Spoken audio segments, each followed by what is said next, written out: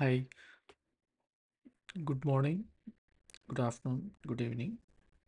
My name is Jiten Palaparthi. I'm a technologist. I work on Go, Rust, microservice architecture, Docker, Kubernetes, Kafka, and then a lot of DevOps tools, platform engineering related stuff, SRE, and also application development. Uh, I'm more into programming and then working with these tools, particularly in the cloud arena, microservice based architecture, etc. So I speak to many folks. You can have a look at my LinkedIn profile on the screen. I speak to many folks. People take guidance from me. People speak to me about technologies and all. I deliver almost, I think, 500 plus trainings so far. All of them are corporate trainings. One question I repeatedly get from many of my friends or colleagues or even the students who have attended the training, they ask, can you please explain about Kafka? There are many videos about Kafka, but we would like to know Kafka from your way of training. So I thought actually, okay, make a series of videos on Kafka for using Go programming language as well as the Rust programming language. There will be three, four videos for Go and then another two, three videos for Rust.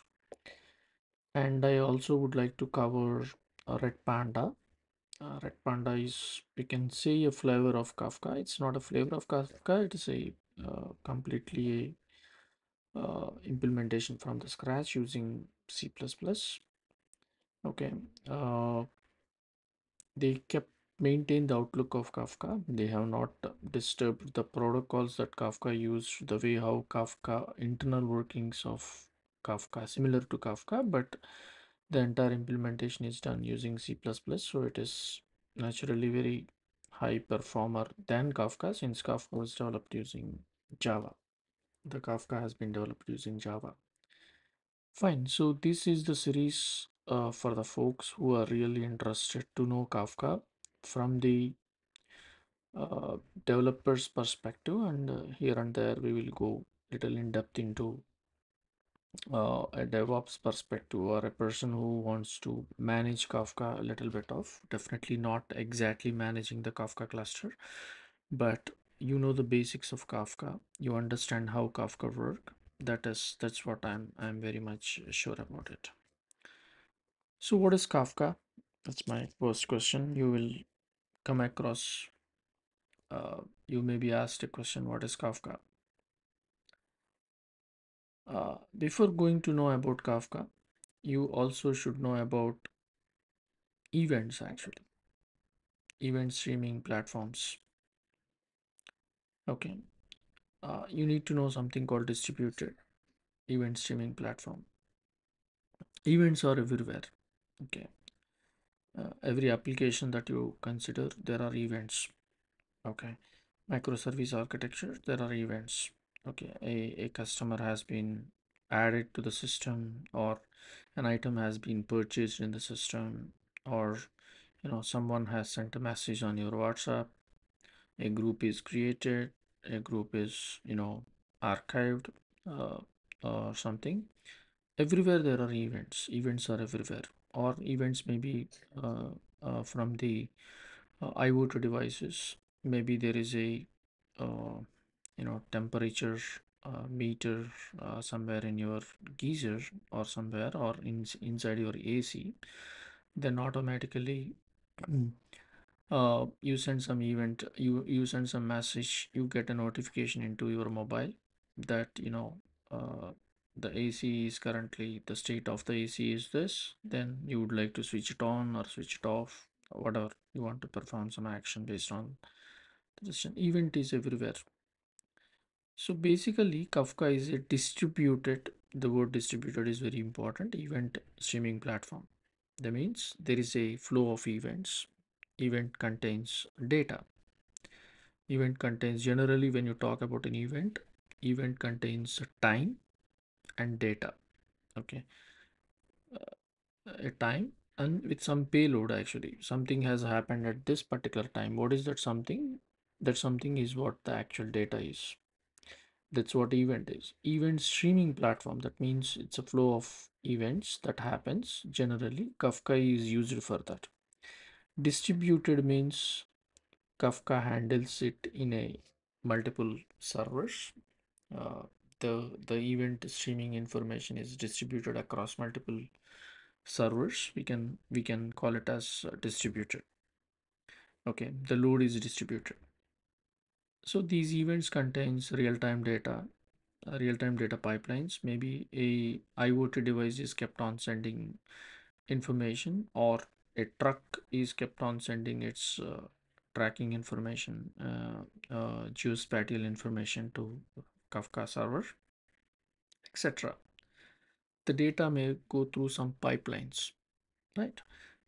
For the streaming application. Why pipelines? Because each when the data pass through pipeline, it may be some process can happen in the data. Maybe certain things gets aggregated, certain things and in an order, certain things may be altered and then processed, which we call it as a process, and send it again. There are It's a pipeline. And Kafka is specially designed to work with large volumes of data. We are talking about terabytes of data. Okay. Uh, Maybe terabytes is even less nowadays because the enormous amount of data is being generated and then sent to various systems. But however, okay, large volumes of data with high throughput. Throughput means it can handle large volumes of data with low latency. Latency means it can perform process the data uh, in a with a low latency. That means with very fast. Okay. For example, you need to know the difference between the throughput and latency. For example, Mercedes manufactures 100 cars a day, and to manufacture each car, Mercedes takes, for example, 4 hours. To manufacture each car, Mercedes takes 4 hours is the latency. I don't know exactly Mercedes how many hours it takes, but as I said, example, that 4 hours is the latency. And Mercedes has got an equipment and the factory and the workers, an entire setup to manufacture 100 cars a day, which is called the throughput. So always the throughput should be high, at a higher number, and then latency should be at a lower number. Okay, it's a lesser number. It should be small in number. Fine. Kafka is developed for high throughput and then low latency. That's one of the very important thing. Kafka started in LinkedIn, developed by LinkedIn, and it was open sourced, and then now it is in the under the Apache Software Foundation. So it can be used. The open source vanilla Kafka can be used as a commercial version as well by anybody. It is donated to Apache Kafka of Apache Software Foundation, right? Yeah. So some of the key features of Kafka before going to deep dive into the internal architecture of Kafka, it's good to know at least why Kafka, why not other platforms. When you look at the similar platforms, we have Apache Pulsar. There is NATS, which is developed using Golang. NATS. There is RabbitMQ. There is ActiveMQ. Nowadays, even Redis is being used as a message broker as well. Uh, yeah, and there are quite a few number of NSQ is also there, message brokers there. But why Kafka stands out among the all? Why Kafka is considered one of the best, not one of the best message brokers is actually we don't call it as a message broker or a message queue. We can call it as a event streaming platform because the features of Kafka are not available in any other platform. It has got a distributed architecture. As I said earlier, distributed means which can be used for the scalability. You can scale it up vertically or horizontally, because there will be more nodes, more servers, more state machines, or more brokers. We can use any word. And then fault tolerance. Fault tolerance means it can tolerate to the failures, because in a distributed system, any one of the servers or the brokers is or failed, any one of the broker is failed, then automatically it doesn't interrupt the services. Okay, it is highly available because of its distributed nature. Okay, so it is fault tolerance is one of the key features of Kafka. Automatically, all other nodes or brokers can handle uh, the load actually. Okay, which is fault tolerance. Okay, it can tolerate the failure of some nodes. We'll discuss about it. It's something called a leader election kind of a raft algorithm, consensus algorithm. It's based on a leader election. It forms a quorum. There is a concept for that. Possibly we will see later on, but at a high level. Okay. So it is distributed. High throughput, as I said earlier, what the throughput is earlier. High throughput for processing. Processing the data is entirely sending different than publishing the data. Publishing the data is always a raw data. Processing the data means there is some computation happens once the data is published, which we call it as a process. Publish the data or produce the data or publish the data. You publish the data to the server. But process the data means the data is read, and then maybe something gets added, something gets deleted, something gets altered. Some aggregators comes into the picture like count or sum or average or medium or mean, whatever. That's what the processing.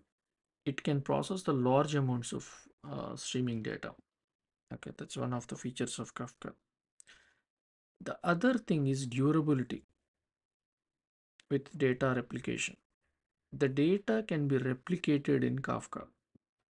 What is the use of data replication is because of the fault tolerance. One of the uses of data replication, if the data is replicated across multiple brokers, which are nothing but servers, then yeah, it can tolerate the failure because the data is available in other servers. Durability means the data can be persisted for some time. Generally, message queues, if you look at RabbitMQ and all, it doesn't contain the persistent layer. Messages comes and then messages go. Okay, once they are read, once they are consumed, then messages would not be available in message queues. But Kafka maintains the durability retention policy with also along with the replication. The retention policy is very, very important because messages are retained for some duration. Basically, I think for default is 7 days. Yeah. And real-time streaming for analytics. You know what the meaning of data analytics, performing analysis on the data, and event-driven application. You have some data that is already there in the database. Performing analysis on the data is comparatively easy. But when there is a event streaming data, the data is coming, kept on coming, then performing analysis on that particular data is quite hard. Okay, real-time streaming for analytics and event-driven applications, Kafka is really pretty good. Okay, that's what actually the what Apache Kafka is. Basically just an introduction to Apache Kafka. Okay,